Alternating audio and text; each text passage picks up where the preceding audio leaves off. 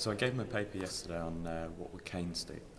The idea being that with the recent calls for a new global reserve currency from the Chinese, from the Russians in G7, G8, that we should go back to Keynes' original idea from 1944 about setting up an international currency union, and his ideas underlying it about the role of uncertainty and liquidity preference, and that basically there's deflationary tendencies within the world economy when he was writing and also now. And so his ideas, I think, would be very useful given the opportunities that the crisis presents to rethink. So that was the paper, and I think it went reasonably well, and there was some good discussion and questions afterwards, so lots to reflect on.